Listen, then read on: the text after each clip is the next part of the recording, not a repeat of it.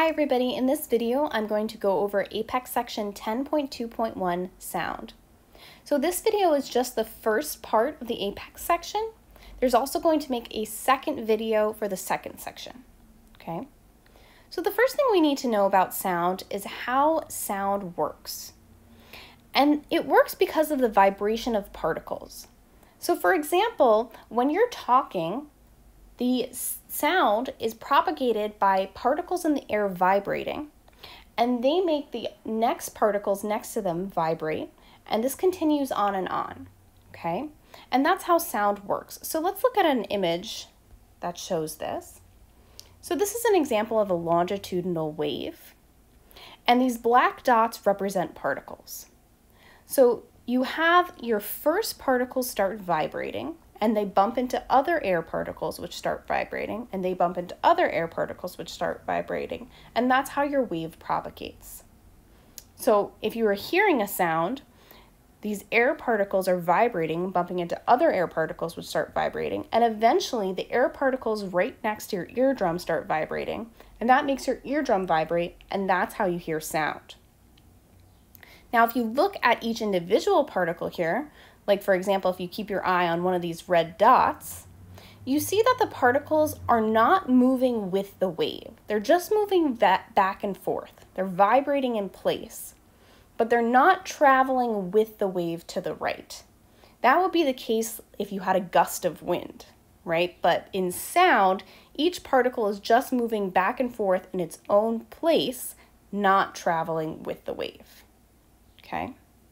So that's how sound works.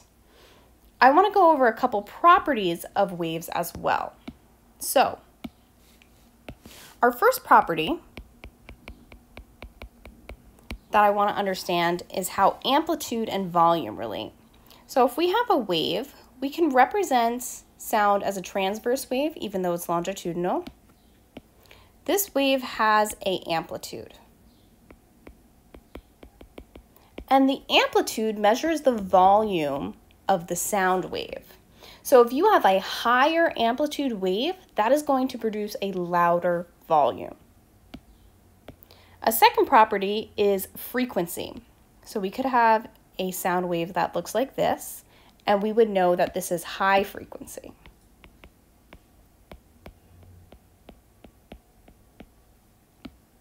You could also have a sound wave that looks like this, and this would be low frequency. So frequency is analogous to pitch in sound. So high frequency wave has a higher pitch. So if you know music, higher pitch is something like E, it's up high, okay? A low frequency wave is going to have a lower pitch, like boo, okay? Excuse my terrible singing. Higher frequency waves have a higher pitch, and lower frequency waves have a lower pitch. Great. Next thing we want to talk about is interference. So in sound waves, interference can cause beats. Okay, so let's look at an example here. We could have a wave that looks like this, and then another wave which is a little bit offset that looks like this. And if you add them together, you end up with a wave that looks like this.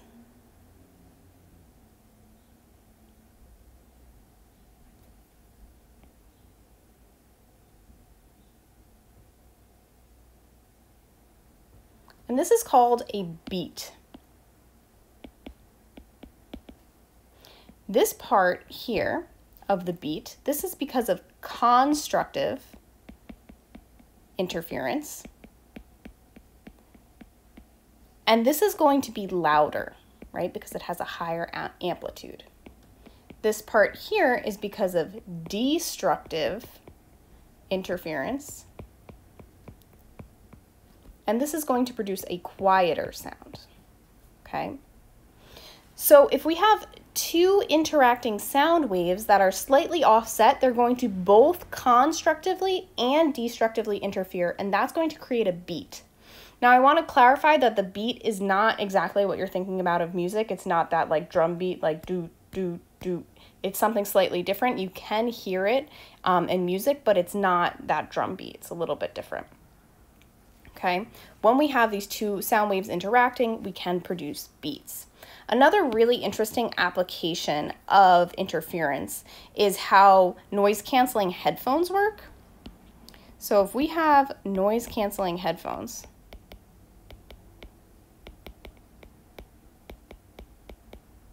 what happens is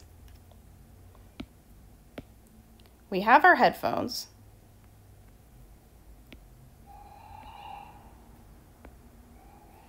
and there's some sort of sound waves that are coming in, right? This is coming in. Okay. And there's a little microphone that detects the sound wave and actually produces another sound wave that is the exact opposite. So where this is going down, this is going to go up. This is going to go down, this is going to go up, this is going to go down. And it produces a wave that causes destructive interference.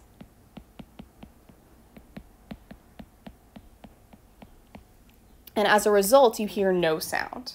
Okay, so it's pretty interesting. The outside sound, there's a microphone that picks that up. It figures out what that sound wave is and then makes an exact opposite sound wave, which will destructively interfere, so you will hear no sound from the outside. So it's a pretty cool application. Okay, the next thing we need to talk about is the speed of sound. So the speed of sound, it depends on the medium.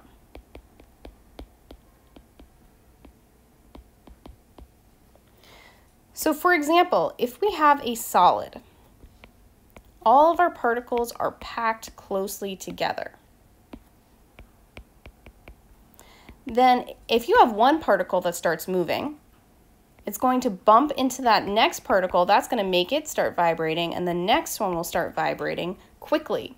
Since they're so packed together, once the first one starts vibrating, it's going to quickly make the next one start vibrating and the next one, and so on. And this makes it have a faster speed of sound.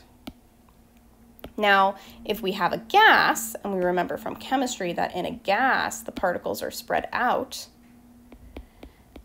then if one particle starts vibrating, you have to wait for it to go over and hit into another particle for that to start vibrating, and for that to go over and hit another particle and start vibrating. So this is going to be a slower speed, okay? So sound actually travels faster in a solid medium than it does in a gas because the particles are more packed together. Now, as a result of this, when sound waves hit a barrier between two different medium, they can reflect or refract. So sound waves reflect or refract when they meet a barrier in the medium. Okay, so let's say we have a barrier here, like this is our gas, this is the air, and this is a solid, like the floor or a wall. What can happen is your sound wave can be traveling in, and it hits that barrier and it bounces back off. This is called reflection. And this is what happens when you hear an echo. So you might be saying something in a room with a high ceiling, and that sound wave may be traveling down, it hits the ceiling or another wall, and it bounces back, and then you hear that same sound again. That's what happens in an echo. It's because that sound wave was reflected off of that barrier in the medium. Another thing that can happen is that it can refract. So let's say we have a gas here and a liquid. Okay. What can happen is your sound wave is traveling in your gas, and then it hits a barrier, it keeps traveling, but it bends. Okay. This is called refraction. And this is what happens if you're in a swimming pool and someone says something in the air outside, it sounds different in the liquid. That's because the sound has bent, right? It's refracted. Okay, so this is what we need to know about sound waves. We need to first understand how they work with particles vibrating. Then we need to be able to relate the amplitude to the volume of the sound and the frequency to the pitch of the sound. We need to understand that interference can cause beats to happen, and that's also how noise-canceling headphones work. And we need to understand that the speed of sound depends on the medium, with solid speed of sound being faster than gas because the particles are more closely packed, and that this leads to sound waves reflecting or refracting when they meet a barrier in a medium. Thank you.